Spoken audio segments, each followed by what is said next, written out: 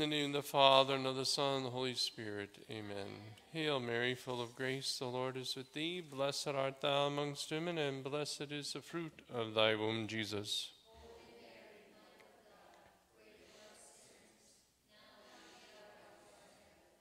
Our Lady of Revelation, Saint Joseph, our patron saints and guardian angels.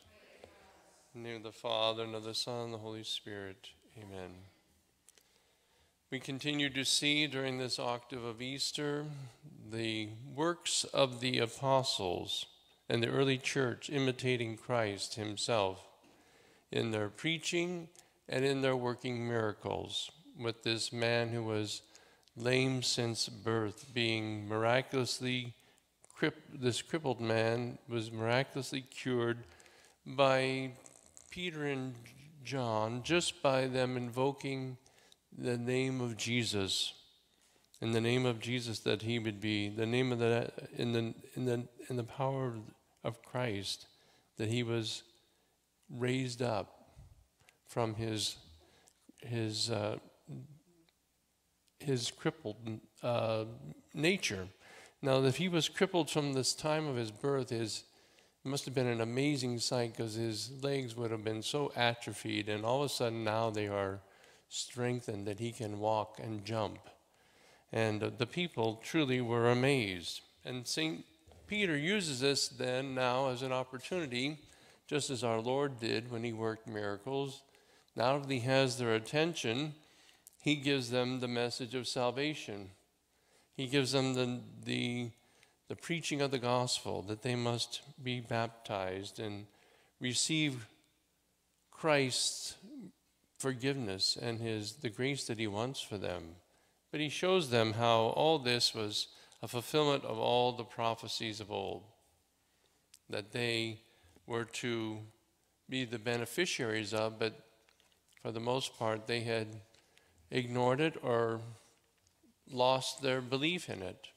So Peter's reminding them of all this, just as our Lord reminded his apostles in the gospel today. It says that he opened their mind finally. He finally gave them the grace. When he spoke about these things before, during his public ministry, it seemed that it just kind of went in one ear and out the other. It just they could not grasp. Finally, our Lord gave them the grace to be able to believe. And of course, that is what faith is a grace. It's a light given by God. And so all of us who have been the recipients of the grace of baptism, we don't realize how the Holy Spirit in very subtle ways has been working in our lives, and especially as infants and as little children. It's so important that baptism be given, and not as some foolish parents think, oh, I'll wait till my child's old enough and make the decision themselves.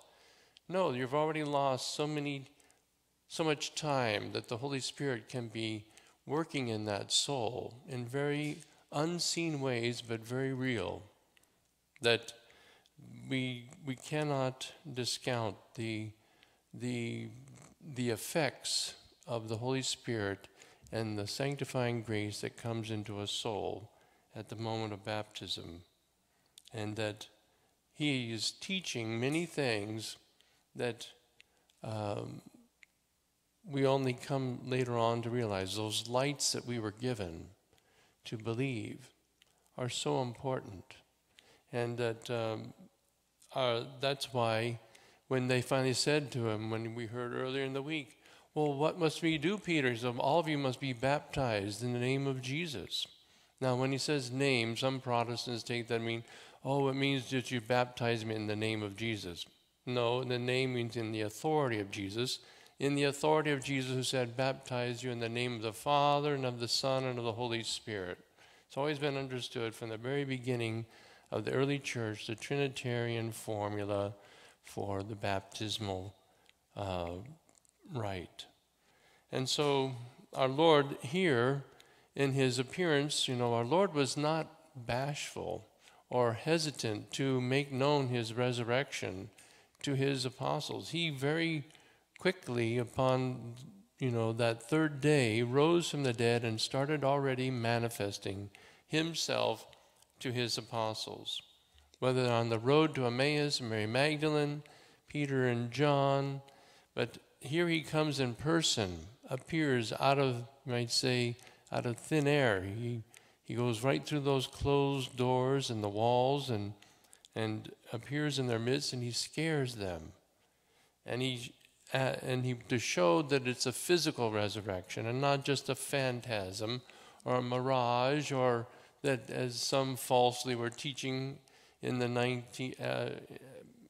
modernists, he just rose in the hearts of the faithful, this nice idea that came into their minds. No, they experienced him risen bodily, physically, and he shows them, different ways. Do you see how I have flesh and blood in my hands and my feet? See the wounds? He still has those wounds in his hands and feet and in his side, but now they're gloriously there to manifest his great love.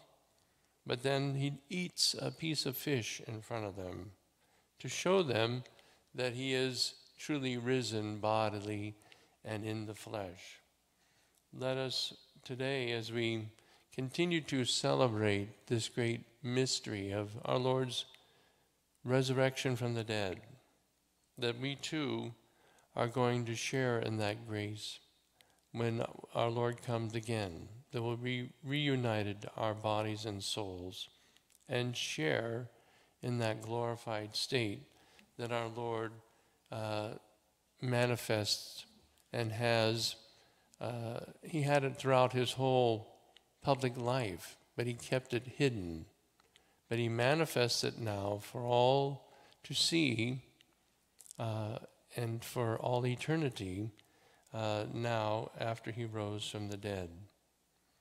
We must pray in a special way that the church will continue to preach the good news, the message of salvation in season and out of season. It is necessary for those who come to believe that they must receive the grace of baptism, that is the ordinary means that our Lord wishes to establish to save souls, that they be incorporated into the mystical body of Christ, his church. We're not interested in promoting Abrahamic religions. We're only interested in promoting the true religion, the religion founded by our Lord and Savior Jesus Christ, the only one that is salvific. And let us pray in a special way that the church will renew its missionary efforts, and truly its missionaries and preachers and evangelists will preach the message in season and out of season clearly to a world that is much in need of salvation this day as it was on the first day that our Lord rose from the dead. That we need to once again be reminded that that's why we're the Catholic Church. It's universal. It's meant for all men and women and children, that all are called to become Catholic, members of his mystical body, the Church. In the name of the Father, and of the Son, and of the Holy Spirit, amen. Misericordes oculos, a nos converte, et Jesús